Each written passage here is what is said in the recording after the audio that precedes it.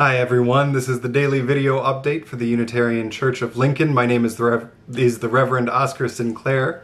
Today is Thursday, July 16th, 2020.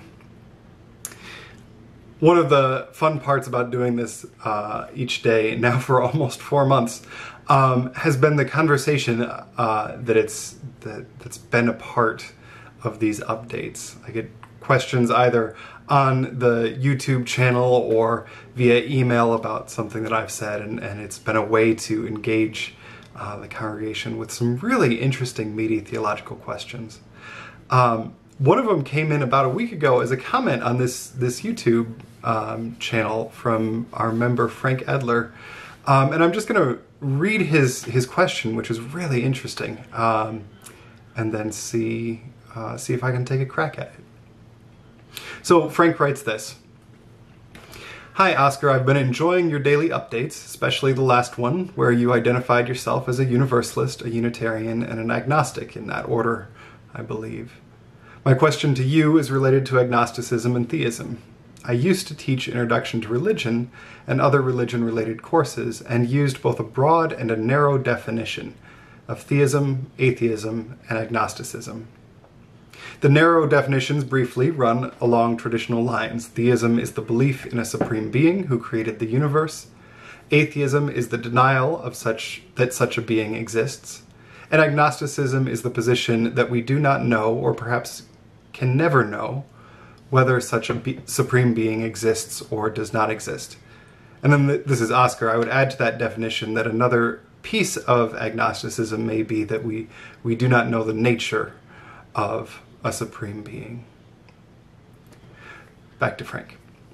If we expand the definitions so that theism is the belief that there is a larger meaning to the universe apart from myself, so a denial of solipsism, atheism would be then the denial of any meaning to the universe apart from myself. And agnosticism would be the belief that it is unknowable whether or not there is a larger meaning to the universe apart from myself.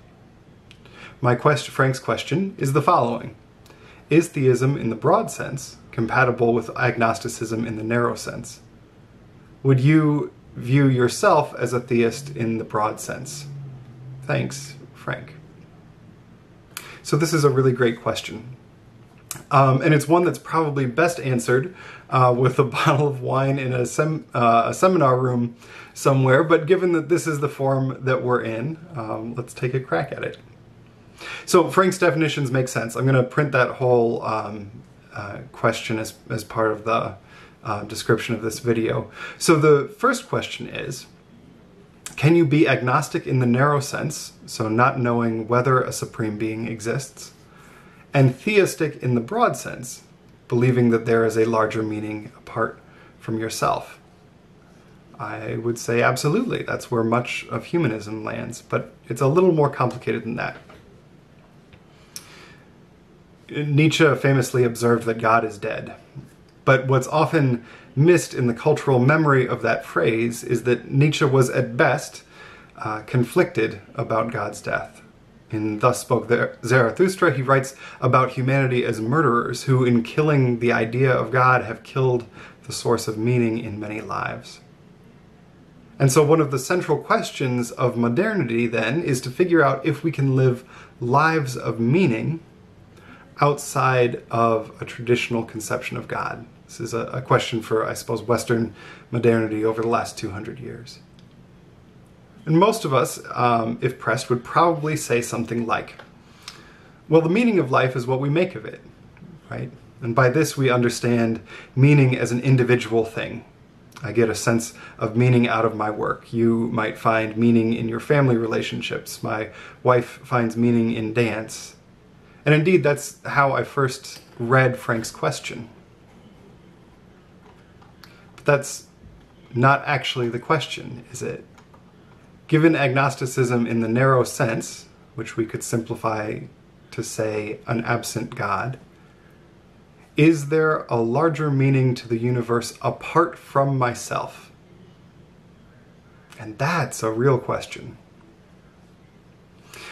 Jürgen Moltmann, the German theologian that I've been spending a lot of time with this spring, wrote that no life can be understood from its own standpoint alone. As long as it lives, it exists in living relationship to other lives, and therefore, in contexts of time and with perspectives of hope. It is these that constitute, in the first place, a living being's unique vitality, openness, and capacity for communication. And I would say meaning as well. Theology is relational. On some level, just about any kind of meaning-making we undertake involves people outside of the individual. So my work gives me meaning because of relationship. Art, dance is a conversation between the artist and the audience. Family is relational above all. But even this isn't really Frank's question, I don't think. The question is this: is there a meaning, capital M, to the universe outside of humanity that we can discern? And answering that question is the challenge of a lifetime. Or at least longer than this 5-minute long video. As a side note, another question that I got last night was asking how my Doctorate of Ministry studies were going. This is how they're going. I've started delving into German theology, and I'm afraid I'm going to inflict it on all of you every once in a while.